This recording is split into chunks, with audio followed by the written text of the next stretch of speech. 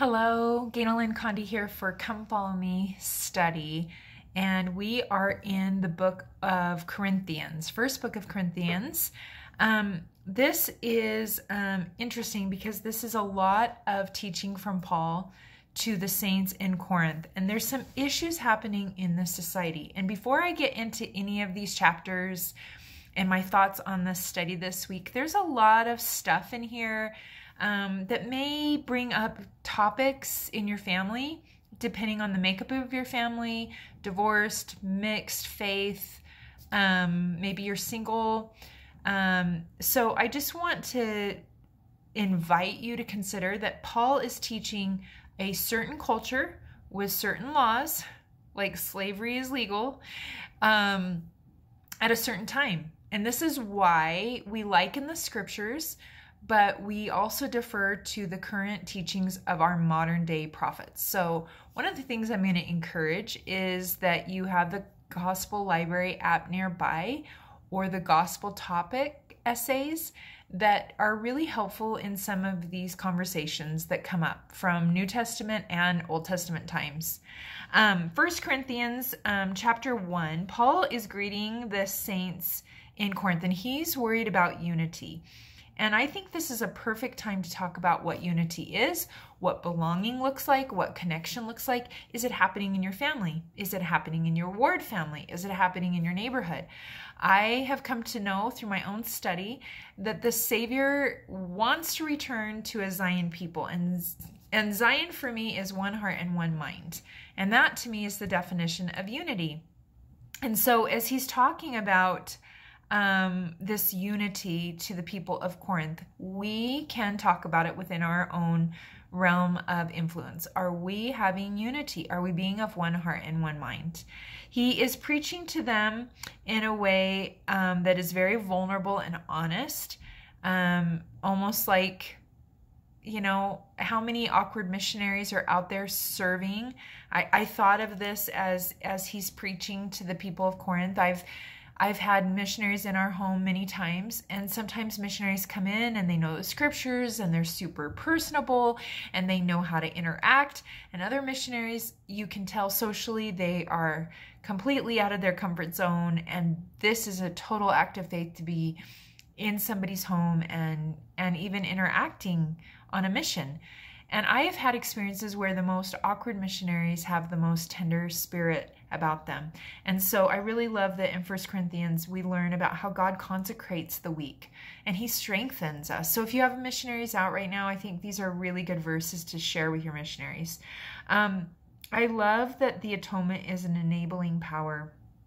And there's a verse in 1 Corinthians that talks about the base things, and that is the humble and the weak, not the base things that are wicked at times. And I love as we go into chapter 2 where we kind of see these great missionary lessons that Paul's teaching. Verse 2 is teaching the plan of salvation. Verse 3 is teaching in your weakness. And verse 4 and 5 is about the Holy Ghost declaring your truth and helping you declare truth to those that are listening. And so once again, if you have missionaries out or if you're struggling in your calling, I think these are really good chapters and verses to help. The Spirit really does do the teaching, and the work that I do as a speaker, it's not me. I try to fill up my well each day and read my own scriptures and say my prayers and study and prepare and go to the temple when I'm about to go speak. But it's the Spirit that I ask to be there, because the atonement of Christ can enable me to speak only as so far as I invite the Spirit to be with me. If I'm just like, I've got this, I don't need God, it's a totally different experience. So the Spirit allows us to not only teach, but also to discern. And the saints are being quickened by the Spirit. And Paul is saying, if you do exercise obedience, the Spirit can then, based on that law of obedience, quicken you.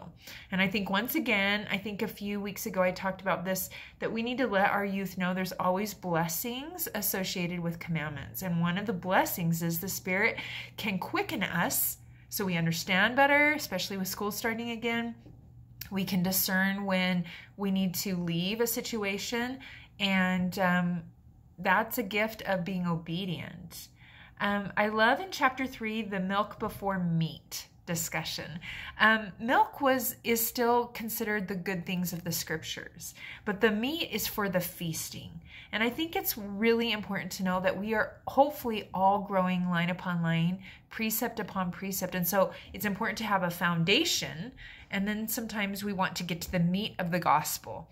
And we need to really savor and make sure that we're understanding the good things of the milk and not getting caught in the weeds of the gospel. Sometimes we get attracted to that and we don't have the foundation that we need. Joseph Smith told the sisters in Relief Society that no strife could be among them if they were to have the love of God with them and place their vain egos on the altar of the kingdom so they could go forward.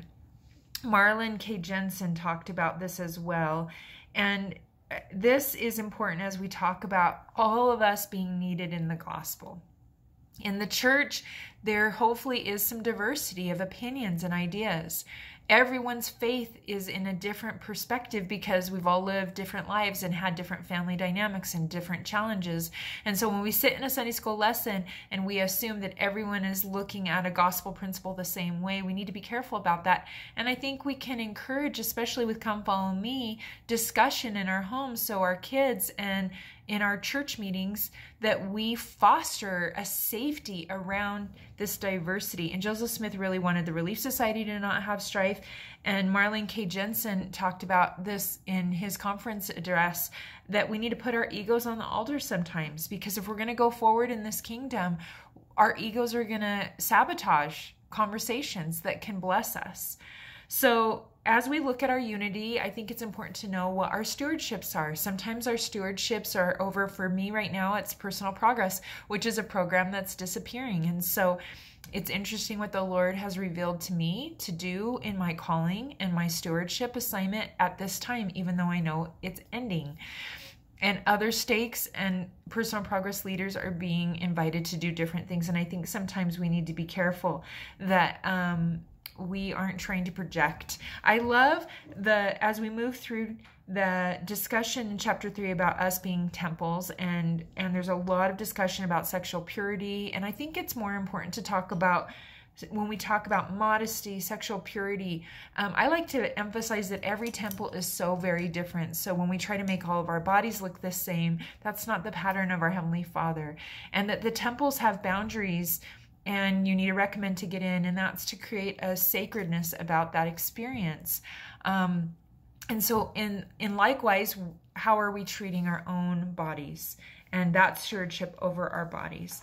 I love Paul's example. He is talking to the disciples also in the Corinthians, and he is exhorting them to be aware that they are going to have some opposition.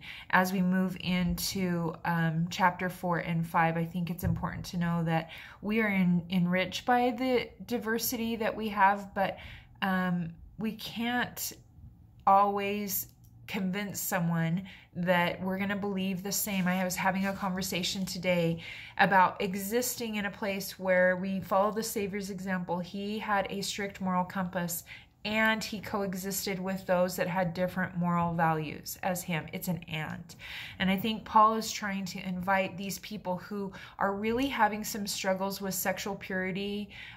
He goes on a big discussion about marriage in chapters 6 and 7.